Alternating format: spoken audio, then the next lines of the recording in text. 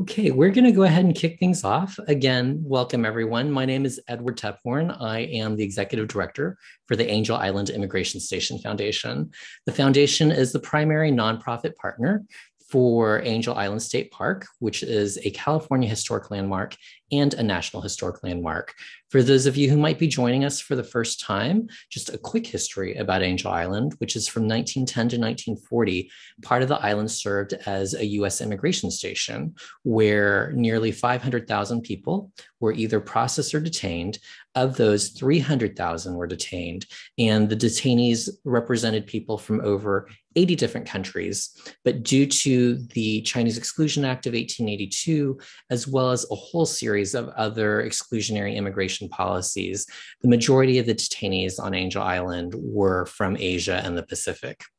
The site stopped being used as an immigration station in 1940 after a fire broke out in the administration building. But during World War II, the site was used to house enemy POWs, as well as about 700 Japanese and Japanese Americans from Hawaii in the Pacific before they were moved to other Department of Justice camps along the US. And then afterwards, the site was stewarded to California state parks. And since then, the foundation has worked over the past 40 years to help raise nearly $40 million in public-private funds to ensure that these important buildings continue to stand the test of time and serve as a reminder to all of us about this dark part of immigration and US history. I am so thrilled to have the opportunity to introduce you to Samuel Porteous for tonight's Author Spotlight. Samuel is an award-winning Shanghai-based artist and author who has been for almost 20 years living and working in China. For the last 10 years, he has been the chief creative director of Drowsy Emperor, a Hong Kong, Shanghai-based small boutique design content studio. And the studio helps to serve Chinese and Western audiences. Samuel focuses on the special place that China holds in the Western imagination. His China analysis, drawing on his earlier career as a top China-based corporate investigator and intelligence analyst, has been published in multiple places, including the Wall Street Journal, Financial Times, South China Morning Post, the Globe and Mail, and Hong Kong Standard, among others. He has also published widely in academic journals and authored groundbreaking government reports on the geopolitics of economic intelligence, trade policy, and even international organized crime. He is currently artist in residence at the Tianyuan Gardens. He also wrote and illustrated the graphic novel series Constable Kang's Mysteries of Old Shanghai for the China market, and it is actually now available on Amazon. And later on, we'll give you a couple of links where you can access both that as well as the book that we are featuring tonight, which is about Ching Ling Foo. Ching Ling Foo was a magician who came to the US during the Omaha exhibition and later subsequently toured many vaudeville theaters across the US as well as Europe and even Australia. And part of his travels brought him to the former US immigration station on Angel Island, which is why we're so excited to be able to share with you some of Samuel's research and writings tonight. So Samuel, welcome to our August Author Spotlight. Hey, thank you very much, Ed. It's a pleasure to be here. It's a pleasure to have you. And before we actually dive into the book, I'm really curious about your experiences for the past 20 years. You've lived and worked in China. What has that experience been like for you?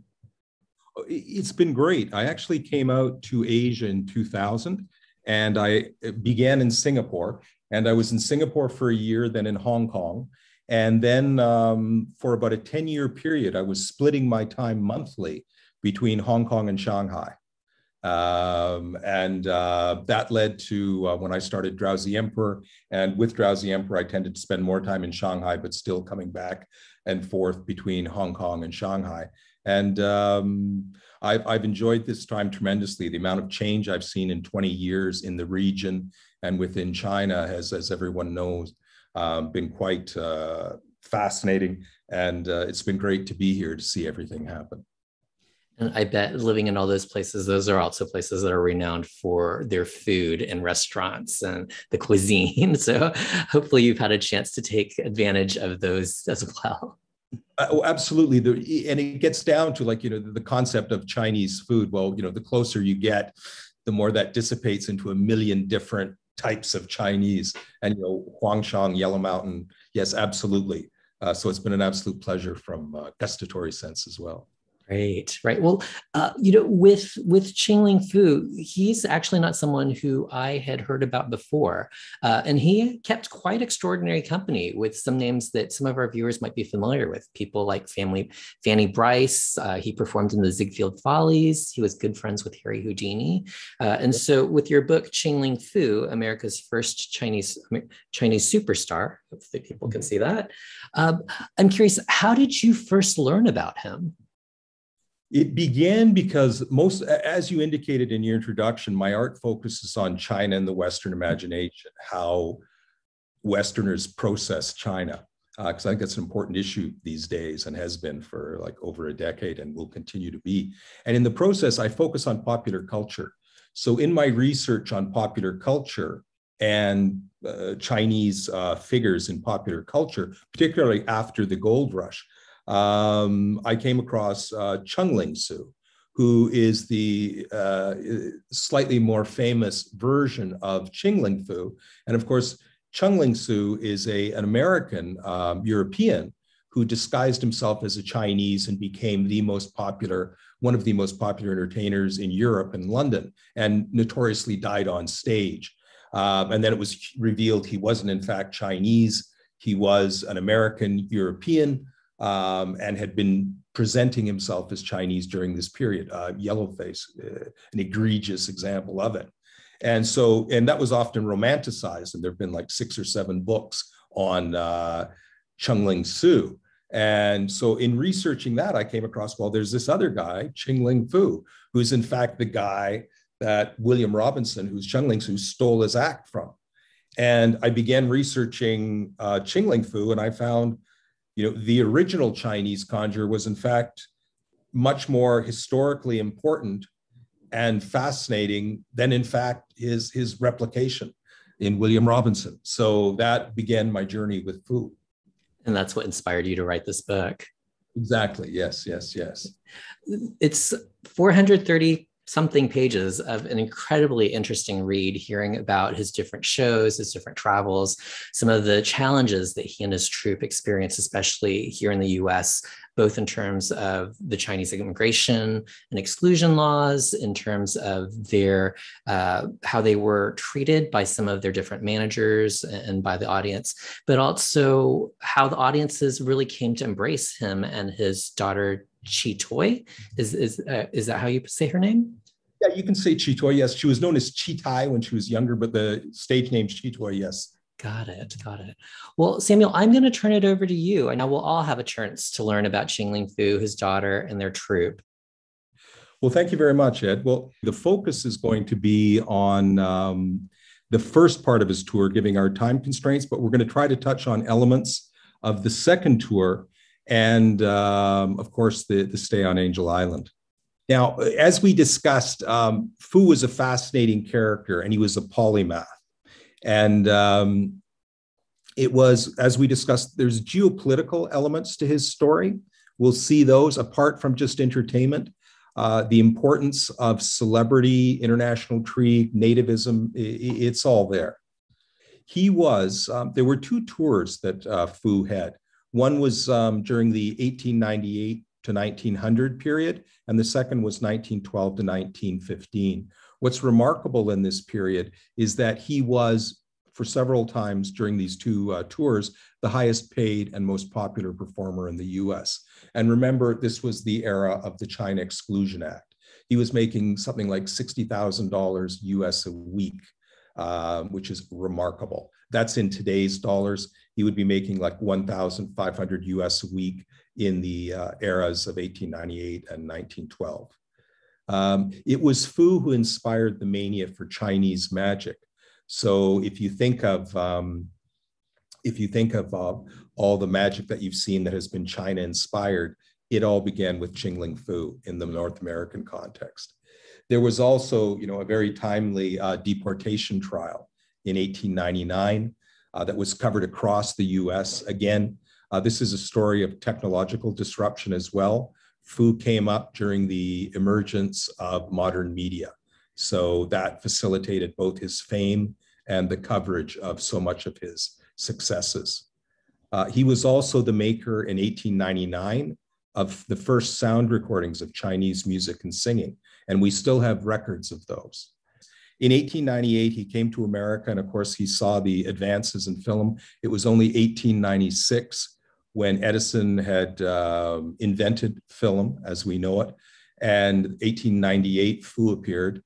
And in 1911, Foo, who had adopted the technology, made China's first film documentary.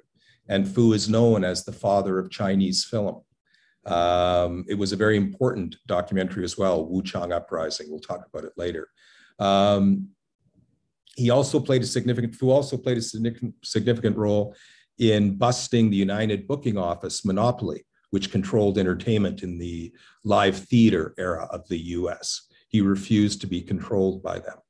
And then, as has been mentioned, he headlined the Ziegfeld Follies in 1913. Very rare for an act to headline the Ziegfeld Follies and be treated separate almost from the Ziegfeld Follies, as Foo was. And ultimately, of course, his greatest impact was his ability to change the impression of Chinese in America during the Chinese Exclusion Act era, where depictions of the Chinese was very much dominated with negative depictions. But background on Foo, he was born in Tianjin in 1854. His father died perhaps when he was 1863. He had developed the stutter and was known, in fact, in Chinese as Zhu the Stutterer. His real name, of course, was Julian Kui, stage name Ching Ling Foo.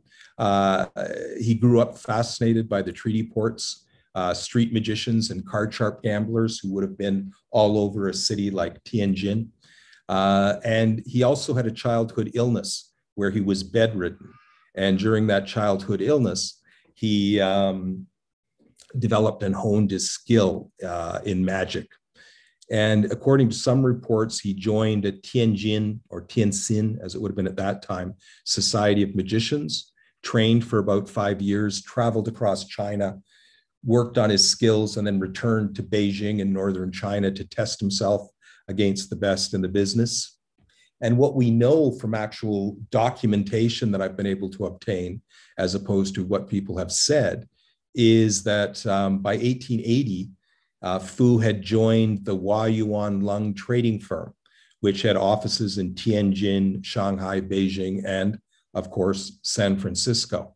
And this points to the mix in Foo's career between business and magic. And this was continued throughout his entire career. He was a very able businessman, very successful. As we mentioned earlier, he looked at new technologies, film, all these things, had several cinema chain in China, and balanced these two elements of his career for a long time. Also important to understand that Foo was a major star before he came to the US in 1898 for the World's Fair. And he was known both before Chinese audiences, mixed audiences, and foreign audiences as being a very, very special performer. So the idea is that important thing is that Chinese audiences saw Foo as spectacular. And the magic he did was standard sort of Chinese magic, traditional Chinese magic in its initial form. So the production tricks, the other things like that. But the point with Foo was he did this standard Chinese magic in a way that gave it a new twist and turn. And he had particular skills in performance and augmenting the nature of his work, so that if he did a production act, it was something enormous. It wasn't something small like an egg. So very important to understand that he was also very, very popular and renowned before Chinese audiences in Asia and Asian audiences, and was seen as someone who took what was, even before the Chinese and Asian audiences, sometimes they would say drearily familiar, traditional magic, and gave it something special. So we come to the first tour of the US in 1898 at the Omaha World's Fair. So the Omaha World's Fair in 1898 It was to celebrate the opening of the American West and the emergence of the US as a global power.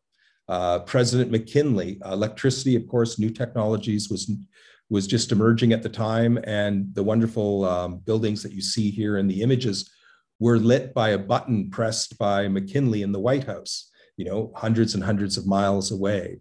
So the World's Fair in Omaha was quite a special event. The Chinese government did not officially participate. The Chinese pavilion was built by Chinese American investors who lived in the US. The Chinese Manchu government was still protesting the China Exclusion Act. And of course, one of the problems with doing the Chinese pavilion was bringing in Chinese from China, given the current China Exclusion Act. And you see them in here on this slide. Treasury Secretary Lyman Gage and the Chinese American businessman Hip Lung were the ones who were responsible for getting these special visas for the Chinese workers and artists who helped put the Chinese pavilion together. There was a special act of Congress that had to be passed to create these special visas for the Chinese who had come for the Chinese pavilion. The Chinese pavilion was seen to be a recreation of a Chinese city or village, these ethnocentric displays that were common of the time that tried to recreate what an environment was like in a foreign country. And of course, part of that was a theater. And in the theater, you could see Ching Ling Foo. And Ching Ling Foo quickly became the most popular act at the Omaha World's Fair. And his various illusions, which included a Chinese decapitation illusion, juggling, paper tearing, all these sorts of things just amazed the audiences of 1898. And approximately 3 million people came to Omaha for this fair. And very few of those 3 million did not pass through the Chinese theater to see Foo. And as I mentioned, the national media was emerging at the time. You had the new technologies of wire services and other things in operation. And this enabled and increased Foo's fame because all the newspapers came to the World's Fair and they wrote stories about Foo and his act and the reactions that he received. Now, so all this positive coverage was occurring during this period. And remember, we're talking, this was the period of the China Exclusion Act. So what was the actual popular media environment? How did it reflect Chinese at that time? Foo was making such a great success. Well, this is something, and Ed and I discussed this before, and he wanted me to make a special note of it. And it is important. These sort of text for how Chinese were perceived in popular culture in the US at this time, sort of the modern era from the gold rush, took place with a poem, a spoken poem called The Heathen Chinese, or Plain Language from Truthful James. And I encourage people to look at the history of this poem because I can't give it justice with the time we have allowed here and its impact. But this poem by Bret Harte, published in 1870, became the most popular poem in the English-speaking world and made Bret Harte a star in the modern era. And of course, Bret Harte rivaled the popularity of Mark Twain, who also emerged about the same time as Bret Harte, similar artists and writers. But The Heathen Chinese, as it became known, was important because not only was it the most popular spoken poem in the English language world for almost over a decade, it was a story about the Chinese, and it was a story about the Chinese in America. And Bret Harte, who was an editor for the Overland Express and was a progressive and supported the Chinese and was aghast at the way they were being treated in post-gold rush California, wrote the poem as a satire. And the poem, just a telescope, because again, we don't have time, basically told the story of two European Americans who invited a Chinese American to play cards with them, a gambling game. And in the spoken poem, and this is important to understand, the Chinese gentleman was invited to play cards, gamble with the two European Americans. He initially refused, But then they entreated him and said, please, we'll teach you. And he said, I don't know how to play the game. And they said, come on, just bring your money. And finally, he relented and said, okay, I'll play. He sat down with them. And the intention of the two European Americans was to cheat the Chinese American during the card game. And as the card game unfolded and the rounds went around, it was a game of whist, a gambling game popular at the time. The Chinese American won. His name was Ah Sin. He was winning. And one of the European Americans looked at the other, and he represented the working man in this poem. And he was furious that they had set up this program to cheat the Chinese gentleman, and he was in fact winning. And he became so angry, he leapt up, he slammed his fists on the table. And remember, this is 1870. We are ruined by cheap Chinese labor, he shouted. And he grabbed the Chinese gentleman, Ah Sin, and the two struggled. And this was the great conclusion of the poem, that as they struggled, the Chinese gentleman's clothes were torn about and his long sleeves opened up, and packets and packets and cards and cards flew out of his sleeves. So what had happened was the Chinese gentleman, Ah Sin, had in fact been cheating them. And most of the people reading this, 90% of them had never met a Chinese person. But this was the message they got about the Chinese. So this message would follow Foo 40 years later when he appeared in America. Every place he would go for a performance, invariably, 8 times out of 10, they would have a quote from the heathen Chinese. For ways that are dark and tricks that are vain, the heathen Chinese is peculiar. So this was embedded in the American consciousness when it came to the Chinese. Again, moving up to the time Foo actually arrived in America for the World's Fair, 1898 was also the same time The Yellow Danger was published.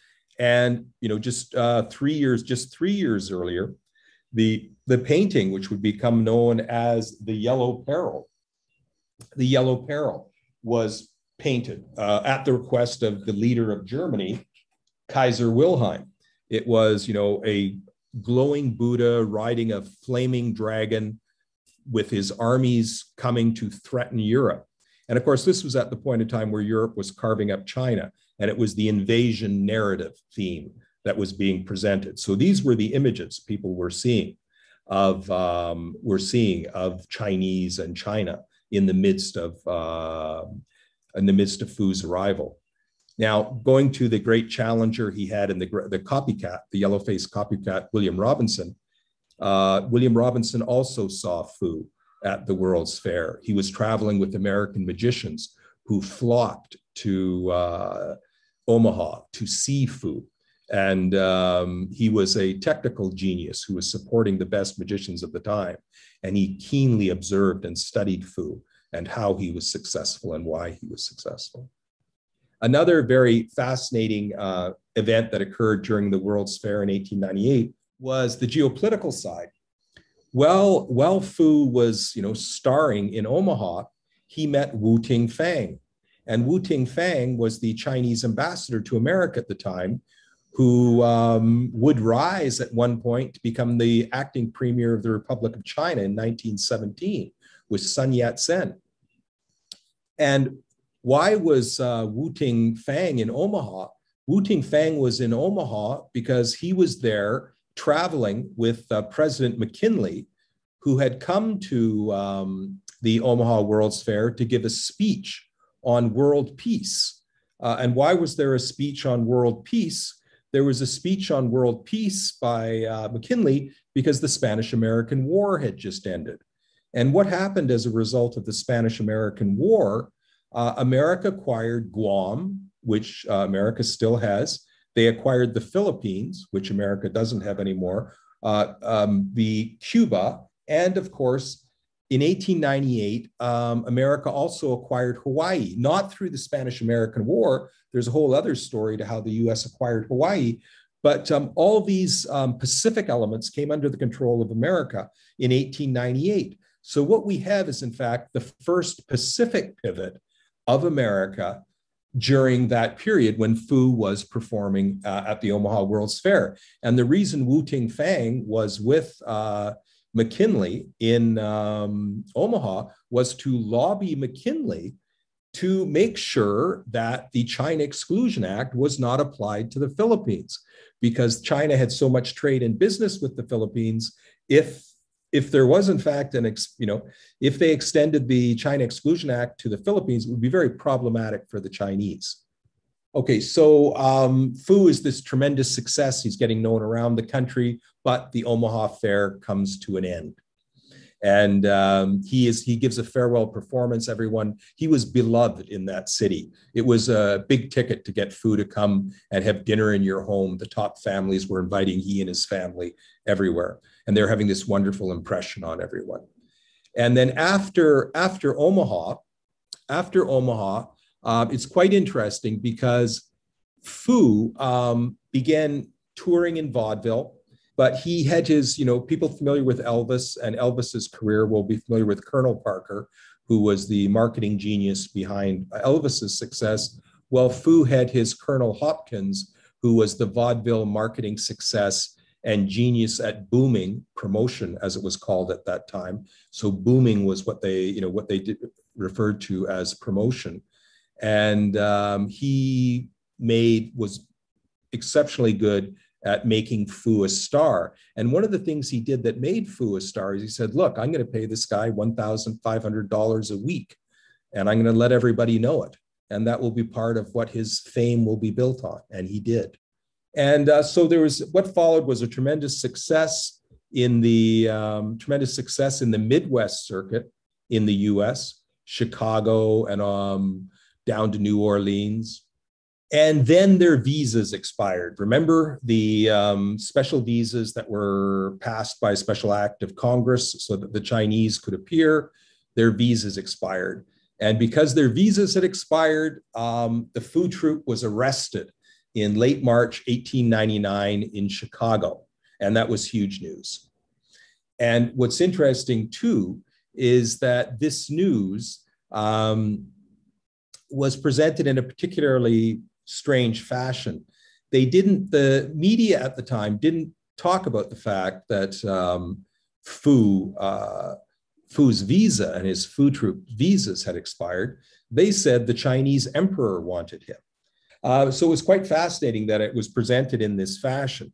And part of it was that it was around April 1st. So we all know April Fool's Day, but it wasn't just April 1st, because the New York Times on April 2nd on their front page, down in the corner, left-hand side, had a headline saying, Chinese magician to go home, the emperor wants him, and an American official arrests him. So, all the news that's fit to print. So it was interesting that this spin was taken on it. But what happened was the managers who were making so much money and the theatrical companies that were making so much money from Foo weren't about to let this visa stuff stop them from continuing to earn this enormous amount of money with what was, a hugely popular act. So they challenged this decision by the U.S. government, and the wonderful, rule of law of the American legal system was brought into play. So all this modern structure is emerging. We have modern technology, modern communication, modern entertainment, and with modern entertainment comes modern entertainment lawyers. And Adolph Marx was one of the first entertainment lawyers. He cut his teeth with the circuses, Barnum and Bailey. And when it emerged and evolved into vaudeville, he was the vaudeville lawyer. So these huge, powerful entertainment companies that had invested in Foo brought Adolph Marx in to see if they could overturn the decision on an administrative level with regard to Foo and his troupe having to return to China. And Judge Colsat was the one who had to make the decision when they appealed that. And this was a huge trial. There was always trials of the century.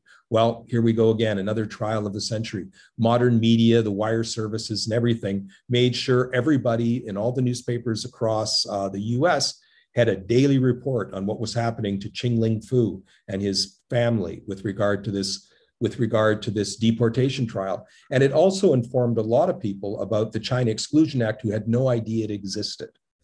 Another thing that goes in the midst of this trial, one of the things I wanted to communicate to the San Francisco audience here was where Foo's office was. So in my research on Foo, one of the things that occurred was that I came across in the legal documents, the office, because one of his arguments was he was an authorized, and you can see this in the book, merchant.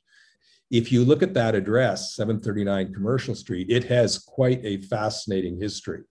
And what is it today? Well, today it's the culture center of the Taipei Economic and Culture Office of Taiwan, which gives you an indication of what was going on with the title to that building and all the different entities and characters who had moved in and out of that building over this last 100 years.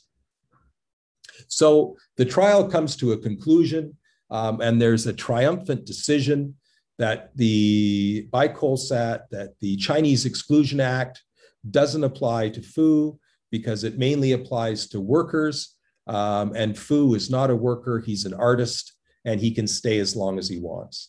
And again, is covered across the US, front page news across the US when the decision comes out. 90% positive saying this is great, but there was the 10 to 20% that said, oh my goodness, here's another loophole in the China Exclusion Act. Okay, and this, as we said, we were going to focus on the first part of the tour because again, there's so much. This provided the last huge boost to Foo's fame that would move him into becoming the biggest star of the time and the highest paid performer of the time. And he moves to Keith's Theater Network, which was like the Warner Brothers of the time. It was the dominant vaudeville circuit on the East Coast, and he becomes the star of American vaudeville in New York on Broadway. The largest theaters, the most important venues, it is Foo, and there was no one near him in his troupe in popularity and money earned and salaries paid. It was just amazing the coverage he got. Talk of the Metropolis, his family, the little child Chitai, about the cutest thing that ever happened, the most popular youngster that ever appeared on the stage. And of course, the secrets. There were articles, some of the magicians were jealous. There were stories written about how he did his tricks that were published everywhere. And his wife and family were also part of that. So Mrs. Foo was seen as graceful and cultured as well.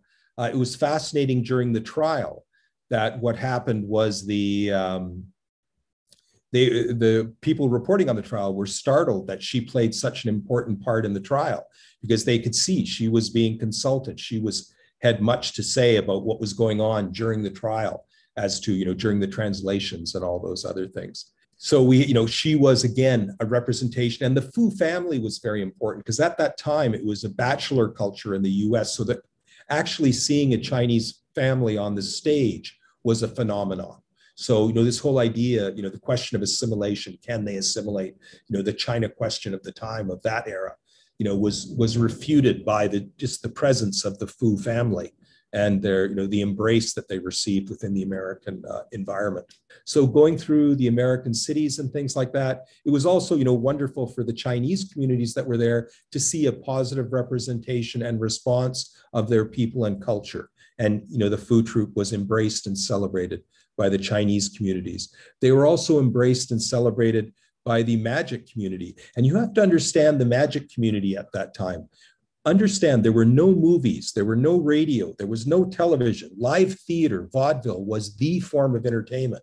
And the most important acts, the most important performers in live vaudeville were the magicians. We don't understand it now, but if you look at, say, hip hop, if you think of the most popular form of entertainment today and you change it and all of a sudden it's magic, that's how powerful magic was at the time. There were magic shops everywhere. Remember, everyone had to do their own sort of entertainment. There were no TVs. There was no film studios, cinemas to speak of.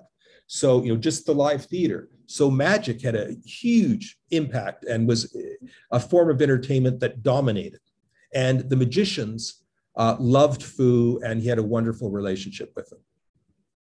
He was so popular that, at the peak of his performing in New York, he was said the only person in America in late 1899 who was more popular than Foo was Admiral Dewey.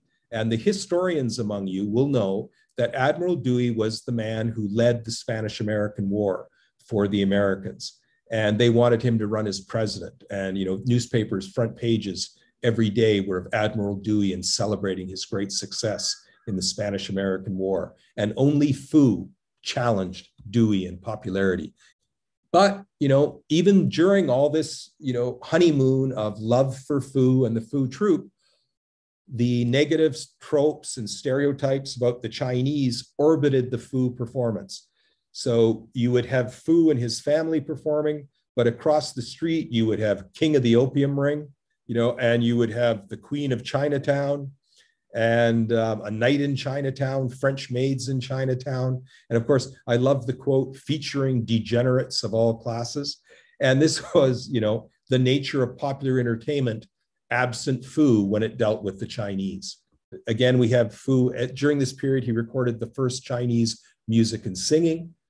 His rivalry with Robinson began, and his imitators began to appear. All the imitators, both Chinese and European, Yellowface began to appear. And one thing I want to mention is the importance of what made his troupe so special. It was the unique art and tone, because all these imitators, there were, throughout his career, both the second tour, first tour, and in between, endless copycats. But they never got the attention, they never got the audiences that Foo and his troupe got, because Foo was uniquely charismatic. Foo was uniquely charismatic and a true star. And people wanted to see Foo. They would come back again and again and again to see him. And all the copycats, European, Yellowface, Chinese, could not match the pull, the magnetism that he had. And during this period, Houdini, of course, appeared.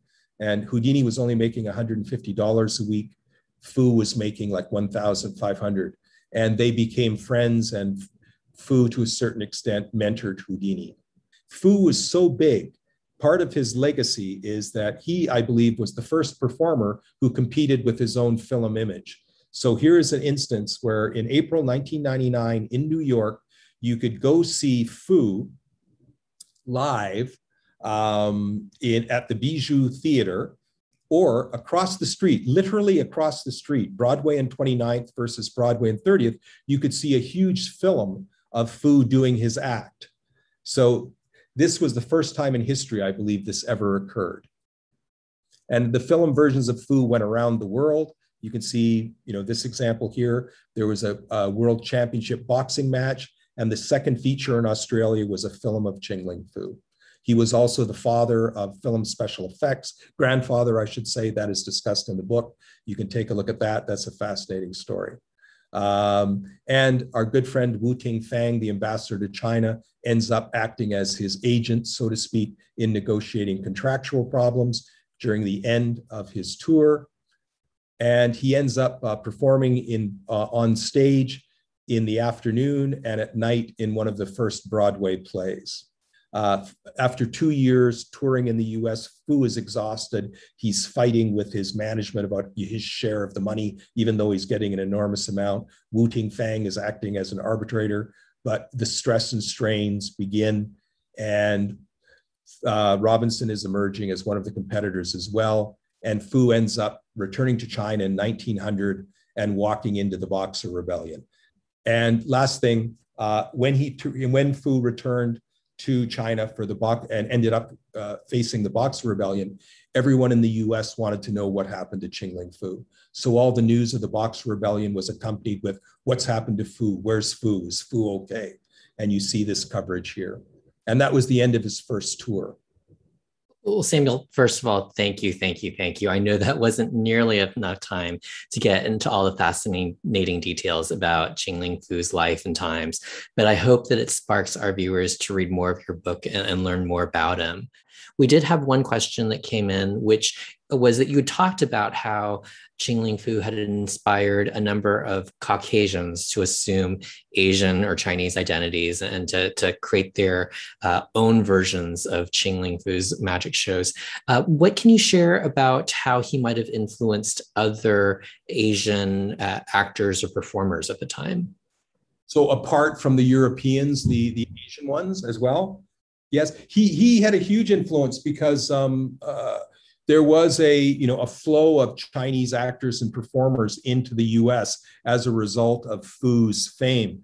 But again, what I emphasize with both the Chinese performers and the European yellowface imitators, none of them really attained Foo's status on the level of popularity or acclaim, because there were some very successful performers, but obviously, like, the entertainment companies kept looking for the next Foo, right? They wanted, if they didn't have Foo at their theater, they wanted someone like Foo.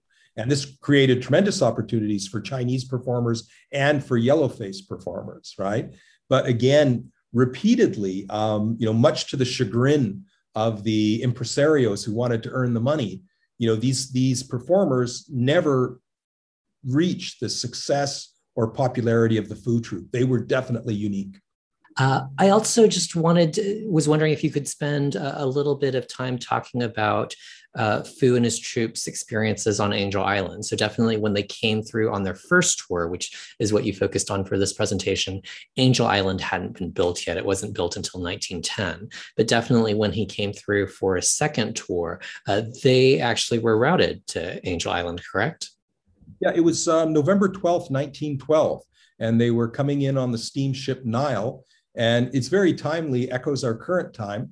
It was an era of quarantines and, disease and concerns.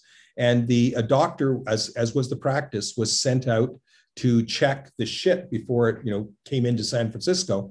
And on that date, the ship doctor said they had 2 suspected cases of smallpox.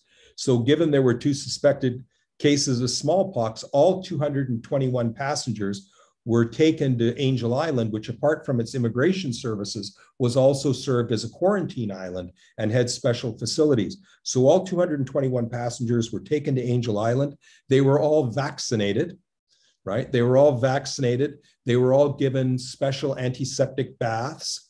All of their belongings were put into this. And I know Ed has these wonderful photographs of these huge Russian steamers and cleaning machines. All their clothing and personal items were put into these huge Russian steamers, all 221 people, and cleaned. And they spent about 4 or 5 days on the island. And after clearing that period, they were allowed to enter San Francisco. And I think the ship that came to meet them was the Golden Gate, to bring them in. And Oscar Hammerstein was waiting there, the Oscar Hammerstein, who had in fact signed the contract for their second tour. So yes, they were delayed and spent time on Angel Island. And I believe you guys have the file. Yes. And it's also interesting, what I learned from your book as well is when they came through on the first tour, at the time, performers were considered laborers. And as laborers, they would not have been exempted from the Chinese Exclusion Act or any of the other exclusionary immigration policies. So it required that special visa arrangement to have them recognized as professional performers. Yeah, I think the law was unsettled, right? The law was unclear, but it was clear that certainly, yes, because, remember, they needed to bring in about 250, a range of different Chinese individuals. They needed carpenters, they needed design people, they needed painting people to set up and create this huge Chinese village. So for that range of people, absolutely. There were, hundreds of people who did not fit the exclusion classes at that time, yes. And then just 2 more questions for you, Samuel. One of them that came in was if you could talk a little bit more about the movies that were inspired by Ching Ling Foo, and maybe I think what the person asking the question is referencing is the plays, right, that ran at the same time that Ching Ling Foo's magic act was going on. Well, those actually preceded Foo, right? So this idea of king of the opium ring, queen of Chinatown, French maids in Chinatown, all these sort of, popular confections of all the tropes of China and the Chinese preceded Foo. So like 1898, we had, the Yellow Peril being published. Foo walked into that, and the Foo troupe, right? They didn't originate or stimulate it, but his popularity resulted in all these plays clustering around him whenever he would appear. So, if you couldn't get a ticket to see Foo, well, you could go see, King of the Opium Ring or something like that. And what was interesting about those depictions is the concept of Chinatown. And it really was, you could see that it was obviously all the tropes were vice, opium, deceit, corruption, all these sorts of issues, but it was there to titillate the audience, right? It was there. And the idea that was, and a theme that was throughout these entertainments, was that Chinatown was a place where you went to lose your identity. So like, for example, one of these plays, the story was of a 16, 17-year-old girl in the Midwest who was supposed to marry, her father had set her up to marry a local, accountant at the bank. And she fled this horrible fate by running to New York and disappearing into Chinatown, the wonder of Chinatown. And the father and the, boring accountant chased after her into New York to find her. And they too were disappeared into the wonder of Chinatown and, quote, lost their identities. And so it was quite fascinating to see the role that Chinatown played is in its, projection by the Western imagination as this sort of place where you could go and lose your identity. And it was obviously something people wanted to do a lot, as they do now, lose your identity. And Chinatown supposedly was one of the places you could do that. Whether the residents appreciated that was another thing, but certainly those who were, creating the tropes, that was something that they did. Samuel, I have one last question for you, and that is, where can people who might be interested in learning more about Ching Ling Foo purchase your book? Amazon.com always works. You can just Google it, and there's also like Barnes and Noble, and in Canada, Indigo. So the usual suspects as far as where you can buy books. You can also go to chinglingfoobio.com, which is our website. You can see some interesting stuff about some of the other articles that I've written and things like that on Foo. And yeah, they can certainly go to those spots. Wonderful. And also just a quick plug that the graphic novel that you had worked on, Constable Kang's Mysteries of Old Shanghai, are also now available in the US on Amazon.